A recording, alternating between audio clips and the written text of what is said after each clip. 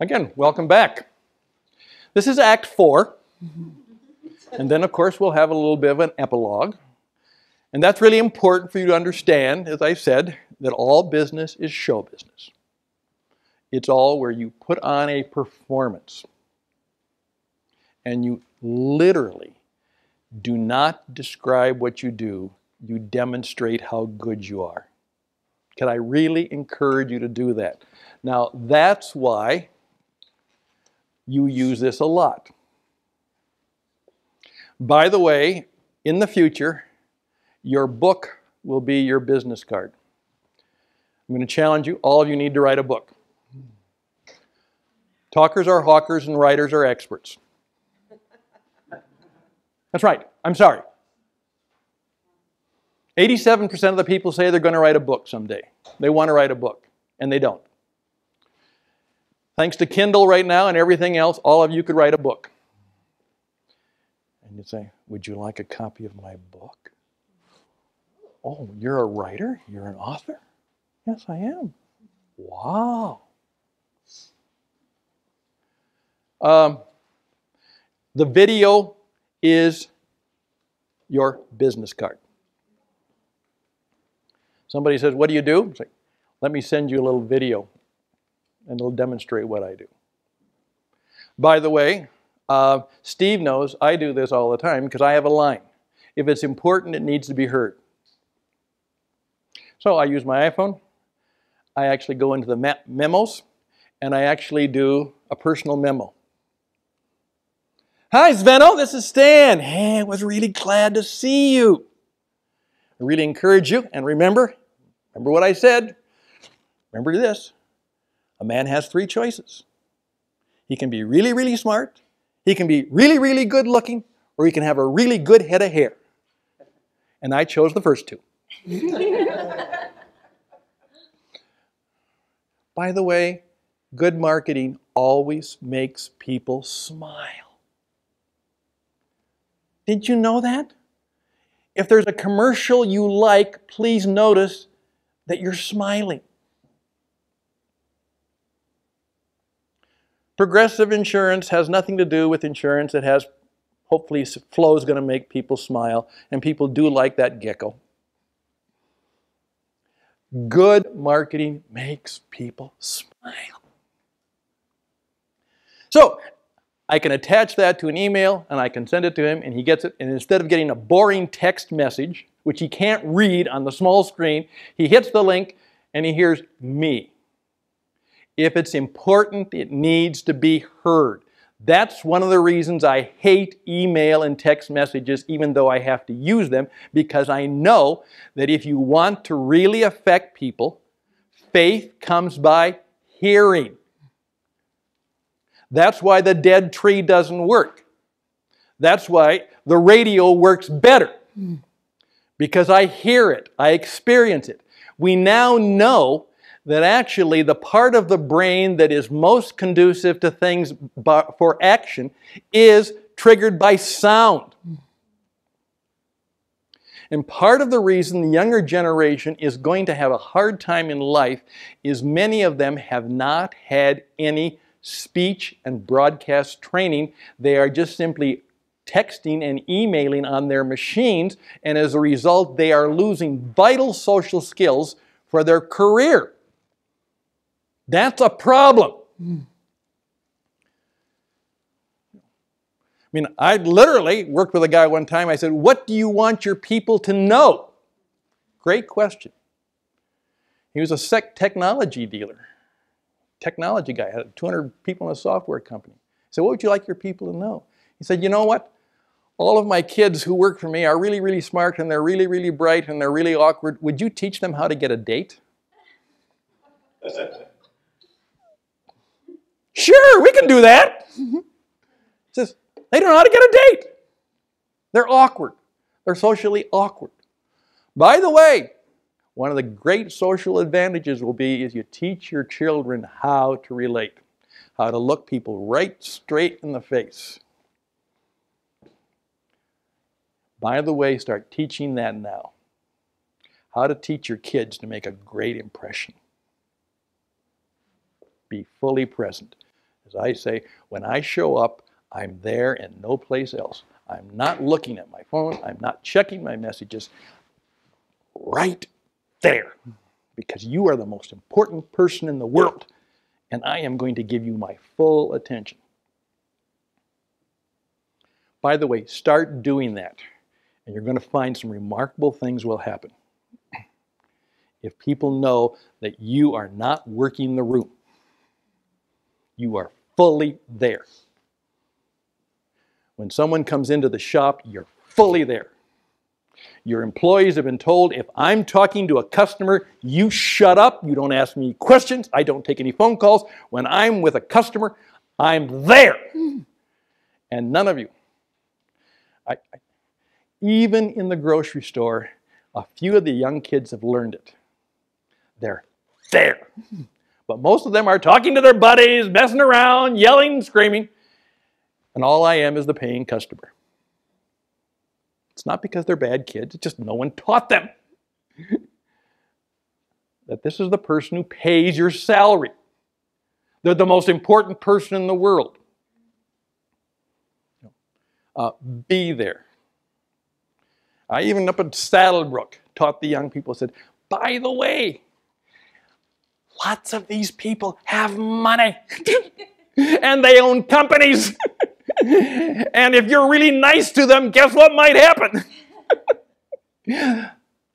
They might hire you. So be different. Oh, no one ever taught us that before. Okay? Now, these are things you begin to when you understand these three principles. First of all, I can tell my story really quickly. I know my 1-minute message. Secondly, I read the secret sign. Thirdly, I'm always trying to create a great experience, and being treated as the most important person in the world is a great experience. And all of that flows together. Now, part of the reason I want you to understand this type of stuff is I don't want you to ever have to describe what you do. Okay? Now, I want you to put this down very importantly. Okay? D, D, D. Don't describe. Don't describe what you do. D, D, D. Don't describe what you do or what your product does.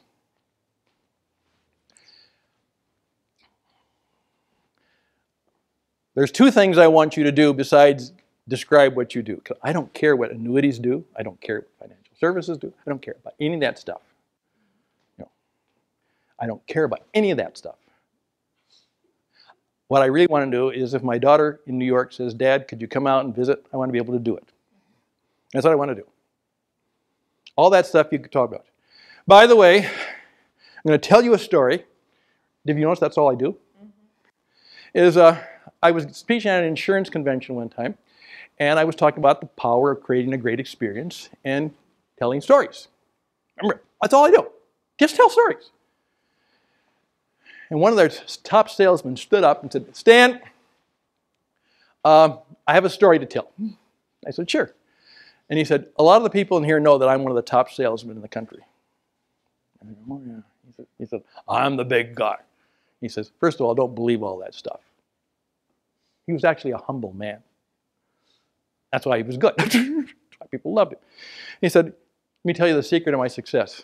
He says, my first year out, I was trying to get my business going. And some person at church recommended that I talk to this very prominent businessman. Wow, a referral, a good lead. And he said, I was so happy, so I called him up, and obviously he called him up. We did all the right stuff. And he said, I'm glad to see you. I said, oh, this is the big deal. So he got all of his brochures, and got everything ready to do, and put it all together, and got all those illustrations. And he said, I walked into the office, and boy, there was a very, very impressive office. This was a big man in town. Secretary invited me in, and as I walked in, I found out the man was blind. Was blind. that meant all of my illustrations and all of my brochures and all of that good stuff that I used to sell was what? Worthless. And he said, I didn't know what to do, so I just sat down and I slowed down, because you know what people do that. They think, well, you're blind. But it's a good point. I slowed down, spoke a little more clearly, and I just started asking him questions about his company and his business, because I was stalling for time. And he said, by the time I got done, I just simply said, with your permission, I'd love, wonderful word. I've used this all the time. With your permission. With your permission, I would like to make an offer. And he did. And he said, you have to understand that most of my business success was the fact that I always approached my clients saying, what if they were blind? Great sales technique. How would I treat a blind person? And that's why I was successful in my business. I learned that from the very start. Now, what you do is you don't describe what you do. You, first of all, get a DWI conviction. Now, if you really want to be successful in business, you have to have several DWI convictions. You do. Now, you're obviously knowing that I'm playing with you. But that's exactly what the show is all about. I've got to keep you interested. What do you mean you have to get a DWI conviction? Well, what has to happen is very simple. You have to be convicted of demonstrated wisdom and insight. That's what you've got to be convicted of. When you walk in, they find what? Wisdom and insight they never knew was there. Wow. How did you know that? That's different. I've never heard that before. I want to walk in, and by the way, here's a challenge for you. When you walk into a client, assume that the sales call is going to be so helpful that you could charge them $200 for the sales call. I have every right at the end of this show to ask all of you for a check for $500. I have every right to do that. Because that's how valuable the information could be to you. I have to have demonstrated wisdom and insight. And then, instead of describing what I do, I have to demonstrate. I have to demonstrate how good I am. I have to demonstrate that when you deal with me and my company and my organization, this is the kind of value or service you get.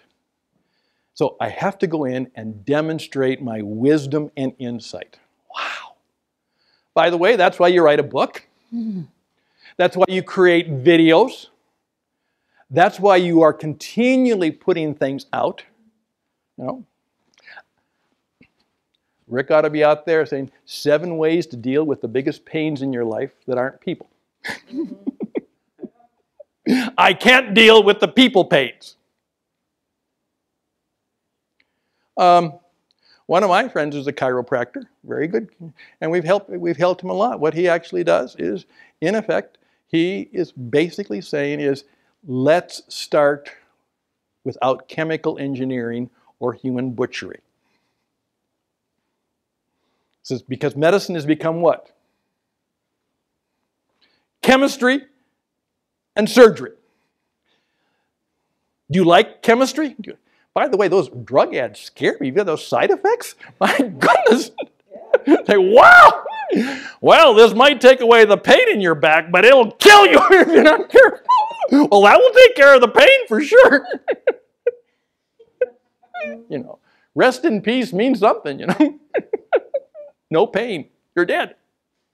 Okay. So, how can I demonstrate my wisdom and insight? How can I demonstrate? Best way is, let me tell you a story. Let me tell you a story. And then you see, you're not telling people how good you are. You are letting the story tell how good you are. By the way, nobody can argue with your story. You got that? I can argue with your facts. I can argue with your figures. I can argue with your statistics. I can argue with everything, but I can't argue with your story.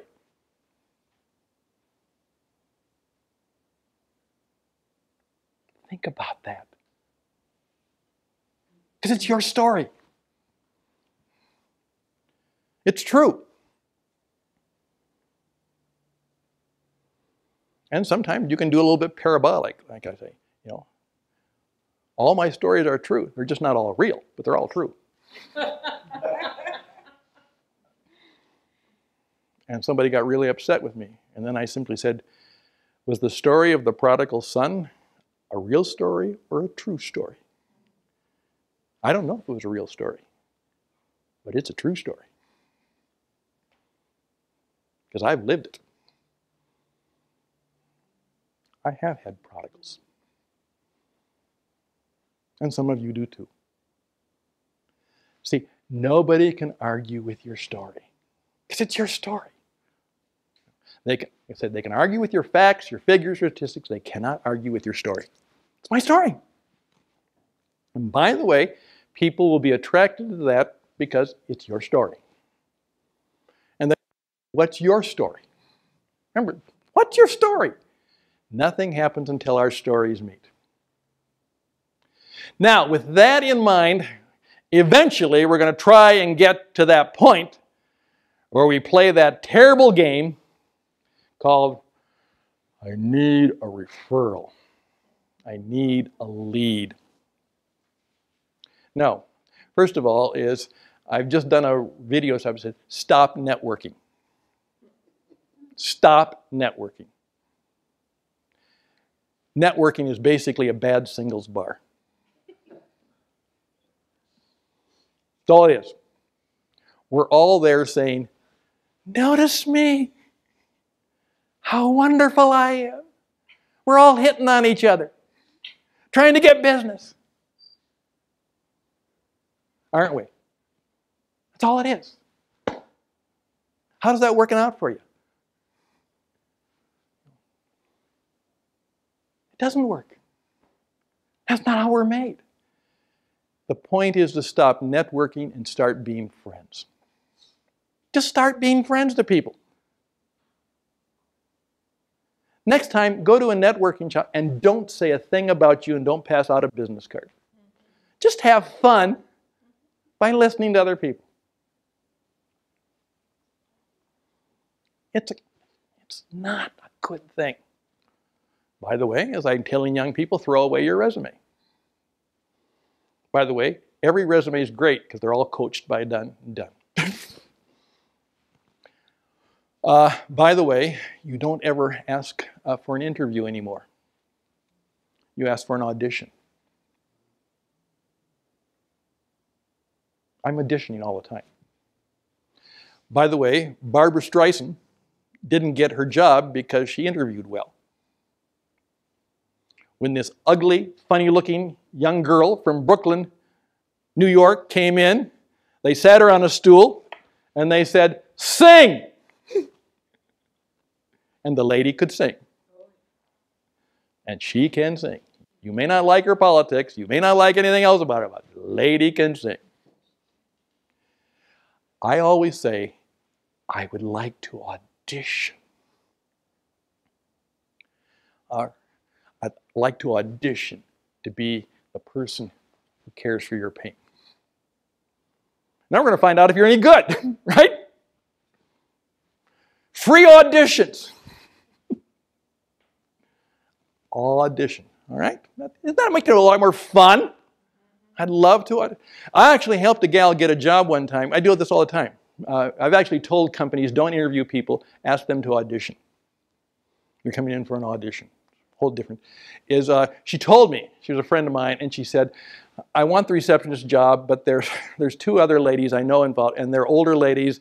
They've been very much more experienced. They've done it before, and they're just looking for jobs. They lost their job, and so they need the work. she said, I'm just out of high school. I can't match their resume. I said, we're not going to try that. We're not going to try and out-resume them. She said, what should I do? I said, go to the manager and say, I've noticed that you're thinking about between 2 or 3 of us. And by the way, I noticed right now you have a temp worker. He said, yep. She said, the next 2 weeks, I'll be your temp worker for free. She said, I'd like to audition. If I taught her to say it, audition. So, at the end of the 2 weeks, you got a free temp worker. Guess what happened? They hired her. She auditioned. She demonstrated how good she was. She demonstrated wisdom and insight. Now, what we're trying to do is get people to do something that they don't want to do. How do you know? Have you ever been subjected to that? Who do you know? And now they're going to try and get me to write, who do you know needs life insurance? Who do you know needs car? Who? I hate that. When you ask me to do that, that's a terrible experience. Isn't it? Do you like to be put on the spot? Most people don't like that, but you're taught, get referrals, get referrals. Here's my line. Stop asking for referrals and start deserving recommendations. Stop asking for referrals and start deserving recommendations. By the way, you never want a referral. Kathy, never use that word again. Rick, don't say ever again. You don't want a referral. By the way, as I point out, when Bill Clinton was almost impeached for his Monica thing, he was referred for prosecution. He got a referral. That's what it's called legally. You know that? A referral is for legal action. Been referred for prosecution. No, you don't want a referral. Oh, Charity does paint. He does car work. No.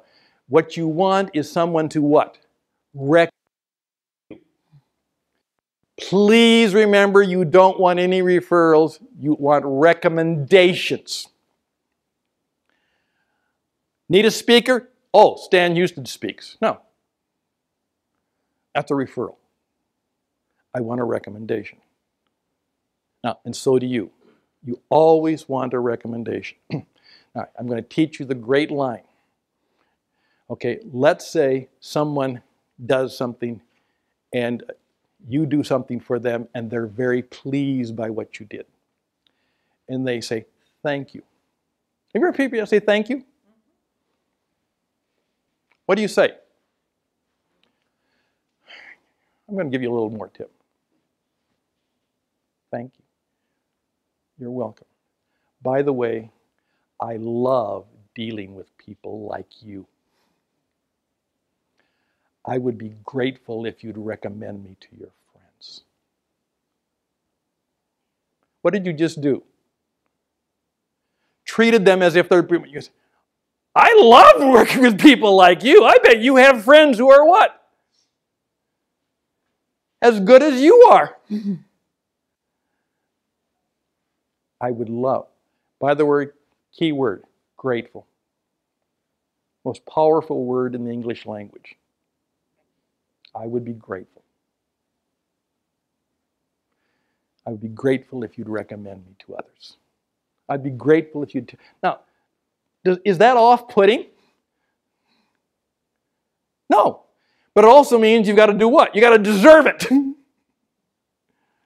That's why the people say, well, as soon as you get the insurance policy, ask for a referral. No, you don't deserve a referral or a recommendation. You just delivered a product.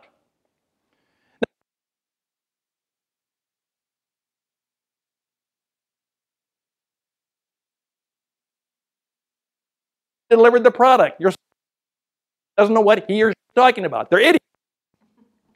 You don't deserve a referral. You only want to gain a recommendation. But you can promote that by giving people permission. I would be grateful if you'd recommend me to others. By the way, you then also practice the policy of simple gifts. By the way, my pens do not have any advertising on them. Because then it's a cheap advertising trick. Right? But guess what? Every time they use a pen by Stan Hustad, they remember what? Me. That's right. They remember me. Wow. This is that $100 pen that Stan Hustad made, and he gave it to me. It's not really worth $100. But I show him a picture of one that costs $100. It cost me $5. And I had fun making it. Scrap wood anyhow. That's not the point. The point was the experience. So, excuse me, going forward, we are always going to look for experiences when people say thank you. We deserve it. We have what? We've created an experience. We've given wisdom and insight. We've demonstrated how good we are. They've had a great experience. And then we have the right and the privilege to say what? I would be grateful if you'd recommend me to others. I would be grateful if I could meet people just as nice as you are. And that's powerful. That's powerful. Now, we oftentimes use the expression OPM, other people's money. As I say, the goal of life is to put people like me out of business. Because I teach marketing. And you don't want to learn marketing. You want other people to do your marketing. You want other people to do your marketing. Don't you? Yeah, you want other people to. Because when you tell people how good you are, they might not believe you. But when somebody else tells other people how good you are, they might believe that. The goal is to get your marketing budget to 0. And for you to say to Stan, Stan, I don't need you because I don't market. My clientele does all my marketing and it doesn't cost me a cent, so why should I pay you to tell me to learn something I don't have to do? Way to go. Good for you. So, lesson number 4 is what now? Stop asking for referrals and start deserving recommendations. And I would be grateful if you would recommend me to others.